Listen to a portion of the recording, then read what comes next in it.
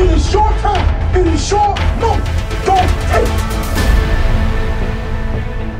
It's been an ugly run for the Boilermaker program with 6 losing seasons in the last 7 years, but the potential is there to improve in a big way if the quarterback situation is settled and Austin Appleby comes through as hoped for. Here's the deal with the 2015 Boilermakers. The offense has to get more big plays out of the passing game, and the ground attack needs to come up with some big replacements. Fortunately, with all 5 starters back up front and with the top 6 wide receivers returning, there is hope. Defensively, the pass rush should be better. All the linebackers are back and 3 starters return in the secondary. Now, the overall experience has to translate into production, especially with the passing game.